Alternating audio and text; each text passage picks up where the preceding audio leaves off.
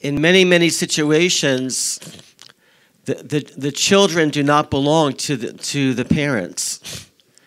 There are situations right now in America where the government agency can come in and take your child away from you. And that is the sad reality. And actually, I don't have time to go into all the details, but there are situations even where the Division of Child Services has an economic benefit to take children out of the home. And they can take the child out of the home, and then they get more money from the federal government. So it's actually a very dangerous situation. So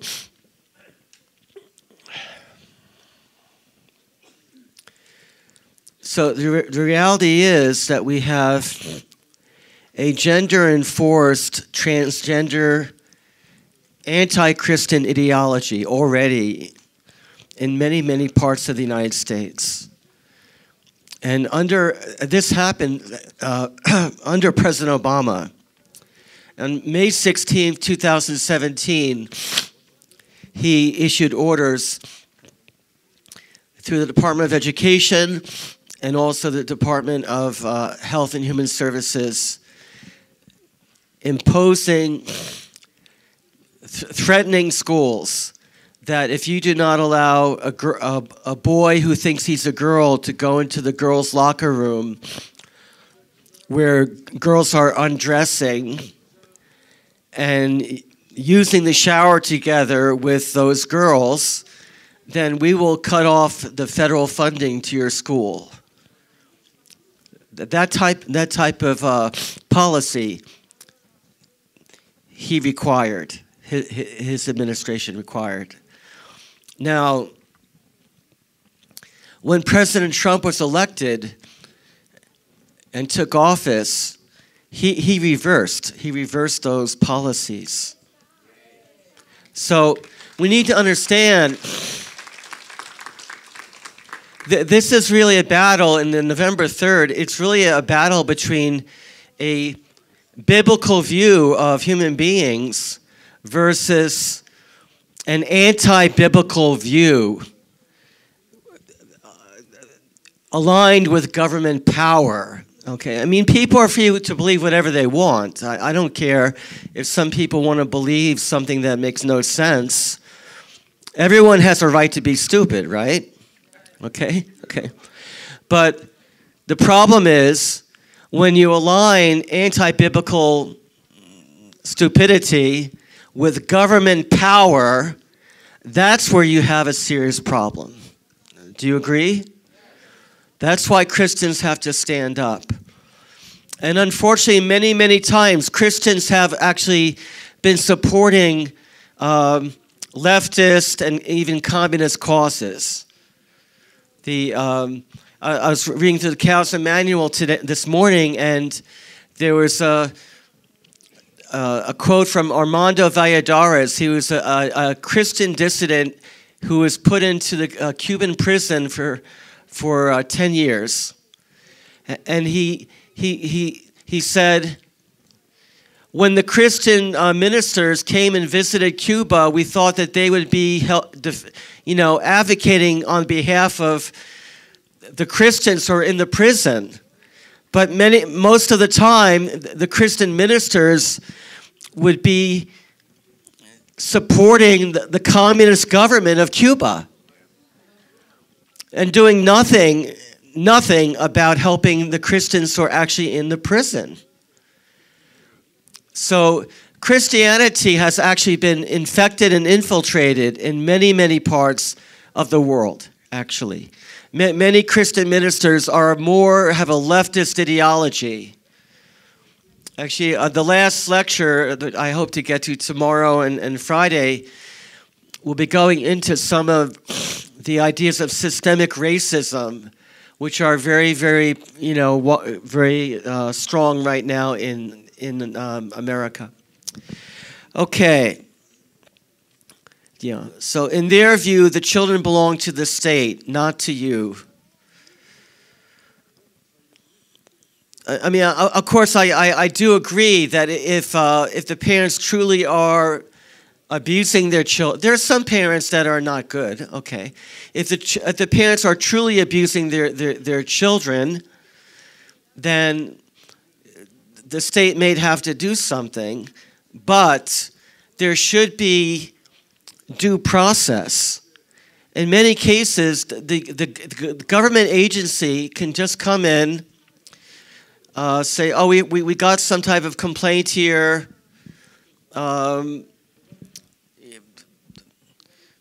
and we're going to take your children away until we do investigation. They do their own investigation. In some cases, they actually lie.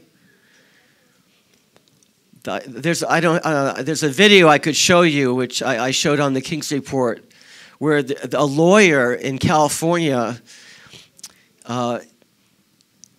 he investigated one family situation where the children were taken away from the parents, and according to the report from the Child Protective Services,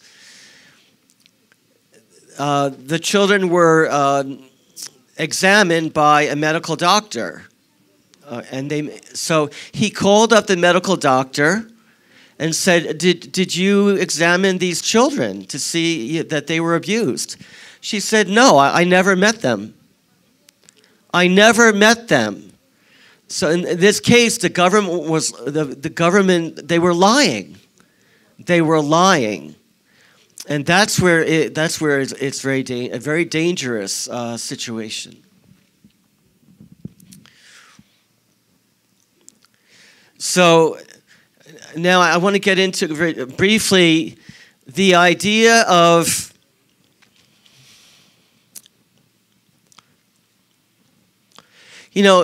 Karl Marx did not deny that there is a truth and falsehood, right? He believed that his theories about materialistic determinism and class hatred, dialectical materialism, historical materialism, he believed that his ideas were true, okay? I mean, they were not based on any reality, right? But he believed that they were true, okay? But there's a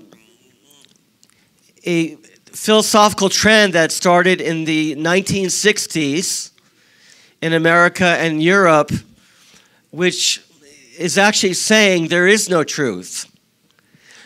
They're saying there's no way to get to reliable knowledge or even a universal stable reality because everyone is biased.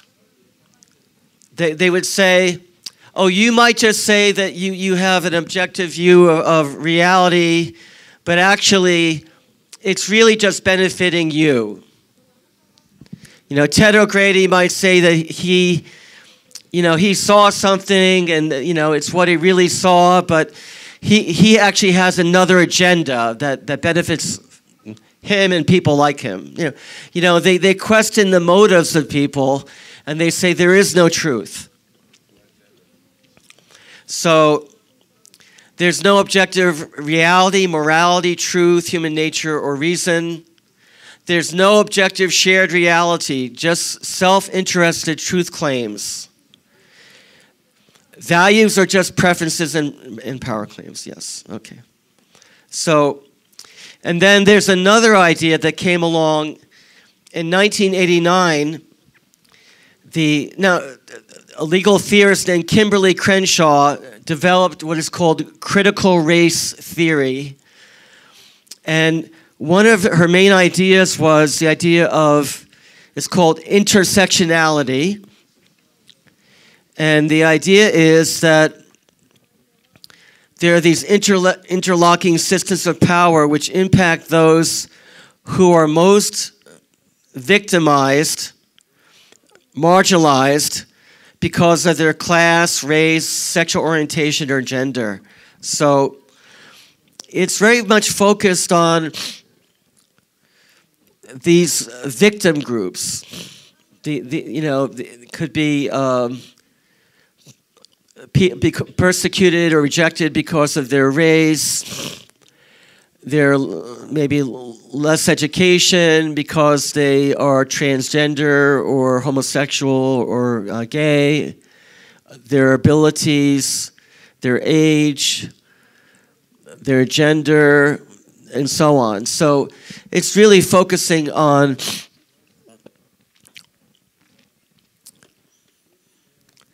advocating for those people. And the more persecuted those people are, the more authority they have. They're viewed as having a more, we need to listen to them because they have suffered, I guess you could say. Now,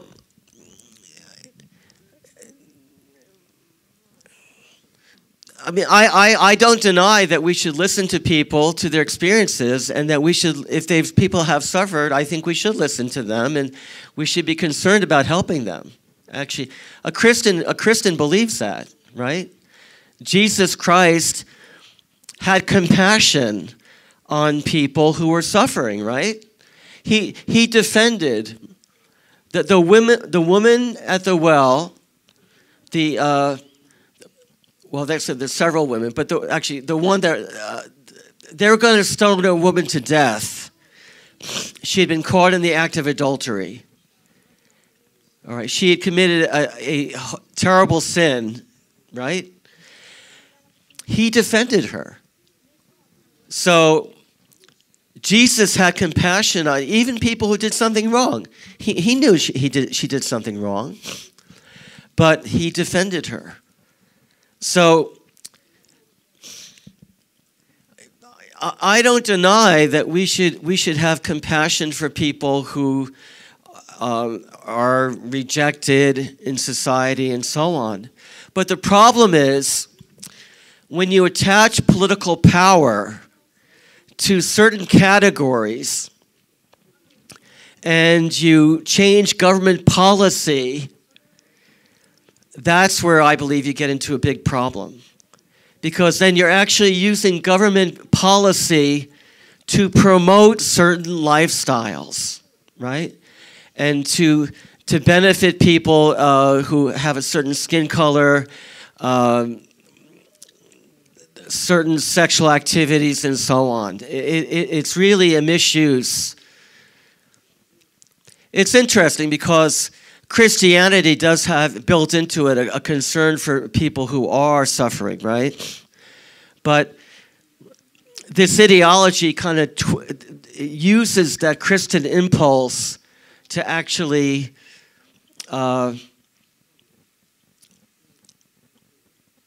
create like a new tyranny. We'll get into it. Okay. So let's talk about racial division for the revolution. So there was a conference at the University of Puget Sound in Washington State in 2015. So I want to read from their mission statement. Racism is an institutionalized, multi-layered, multi-level system that distributes unequal power and resources between white people and people of color as socially identified and disproportionately benefits whites. All white people benefit from racism regardless of their intentions. No one is neutral, so not to act against racism is to support racism. It must be continually identified, analyzed, and challenged. No one is ever done.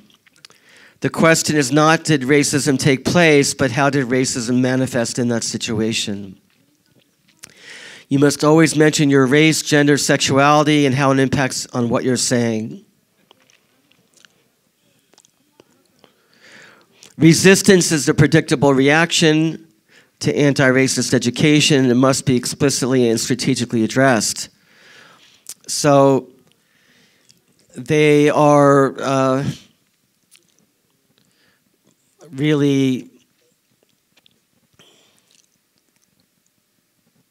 I guess you could say they're asserting, Well, let me just give you an example. Let's just move on to the next example.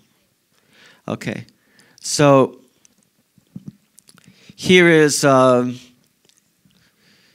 seminars that are actually these kind of anti-racism seminars, racial sensitivity training, and so on. They have been given throughout the military, throughout the Department of State, to many intelligence agencies, I believe, many sectors of our federal government, many local governments, state governments, many businesses, many large corporations. They make their employees, they have someone come in. So here's an example of a woman named Ashley the Lion, right? Okay. And I think you see her main point here. All white people are racist. Now, this is not. Well, first of all, I don't believe it's American, but it's definitely not Christian, right? What does the Bible say? The Bible says that everyone has sinned. Everyone has sinned, right? So, if you say that all white people are racist, does that mean that black people are never racist? Does it mean that Oriental people are never racist? All of us have unloving attitudes that we have to challenge, right? And the other point, and I'll be talking about this in the next lecture, there are many white people who actually have devoted their entire life to fight racism, actually, and to fight slavery in the United States, and actually throughout the world, actually. So, I mean, this is really an ideology taking control of government policy to indoctrinate people on a wide level. It's quite dangerous. So they initially come about with advocating diversity. The idea of diversity is kind of an interesting idea because, you know, I think most of us would agree that having people of different experiences, backgrounds, ethnicities, it can be a good thing, right? It can be a good thing. But in reality, in practice in the United States, when there's a policy of diversity, it usually means we're going to accept or promote different sexual lifestyles, like gay or homosexuality and transgenderism and so on, and we're going to reject or traditional Christian values. When they say diversity, it usually means we will accept everything but a biblical point of view, basically. It basically means anti-Christian, all right? And I have seen this actually in the area of sex education, where they, the typical curriculum usually does not mention the word marriage. They will not talk about marriage when they're talking about, male-female relationships and, sexuality and so on. Many of these curricula, they will not mention marriage at all, or monogamy. Monogamy means being faithful to one person for life. They will not talk about that. Now, there are some curricula which do talk about that, but many of them do not. All right, and then, so they're talking about minorities. They talk about equality versus equity. So equality means equality of freedom to, in America we have the idea that people should be able to not be discriminated against, right? So in terms of employment, they should not be discriminated against because of their skin color or other personal, their personal lifestyle should not be an issue, right? So basically, I agree with that, right? I don't believe in discriminating against people for those, those reasons. But equity means something different. Equity means equality of outcome. It means if there's a disparity in people's wealth, if there's a disparity in terms of people's success in life, then the government must correct it. The government must, which basically means socialism. The government must distribute resources to equalize the outcomes. And that essentially is socialism. Okay. So people of color are viewed as being usually victimized, and therefore they have more authority. Safe space. It gives a lot of concern that people should never feel uncomfortable. And if you're saying something that makes them feel uncomfortable, then you have to be quiet. Okay, that is the opposite of free speech, right? The First Amendment to the U.S. Constitution guarantees the right to freedom of speech and freedom of association, freedom of religion. But if we have to protect everyone's safe space, it really means that anytime someone says they feel insulted, then you have to shut up, right? That's basically what they're saying. White privilege. Again, this idea that white people are racist and privileged, and essentially it's an attack on capitalism. There is an attack on it. It's aligned with Marxism because of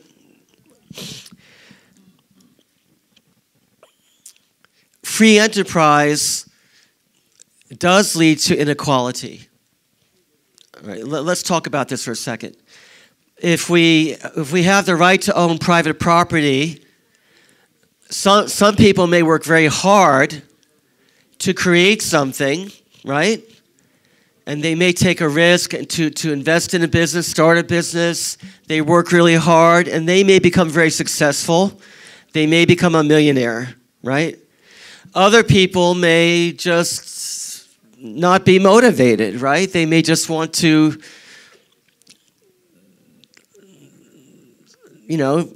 smoke marijuana all day, or just relax all day. They may not really be motivated to work hard. So free enterprise capitalism does result in inequalities.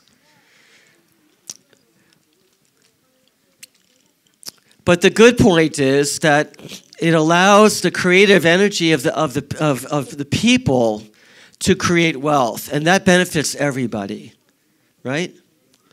The fact that Steve Jobs became a multi-billionaire,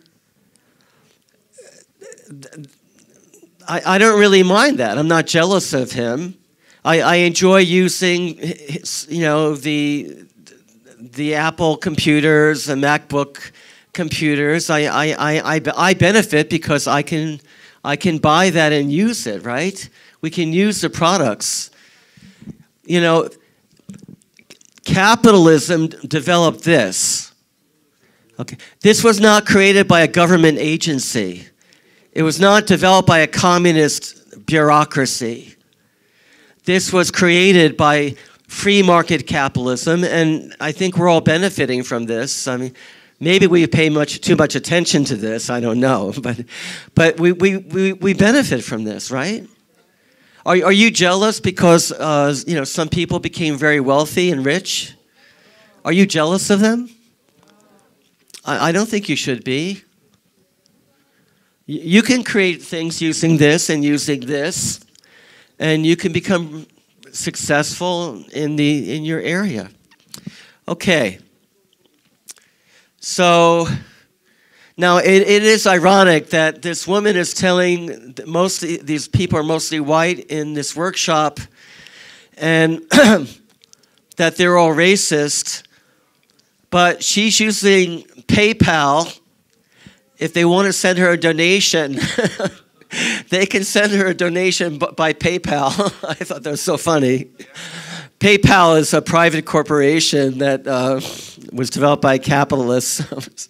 It's kind of funny. All right. They're basically teaching an anti-Christian ideology. Now, I wanted to show you an example of disproportion. She says that all white people have white privilege, so I want to show you some people from Appalachia. I believe this is in West Virginia. This is during the Depression. They don't look too benefited to me. Looks like they could use more benefit. Okay, so basically what we're dealing with is a creed, a system, doctrine, it's like a formula of a religious belief or something similar. So when they say all white people benefit from racism regardless of their intentions, no one's neutral, so you have to act against racism or you're a racist. They have absolute certainty about what's wrong with the world. It's a call to arms for any idealistic young person who wants a better world. They're initiating college students on American campuses into an anti-racist cult.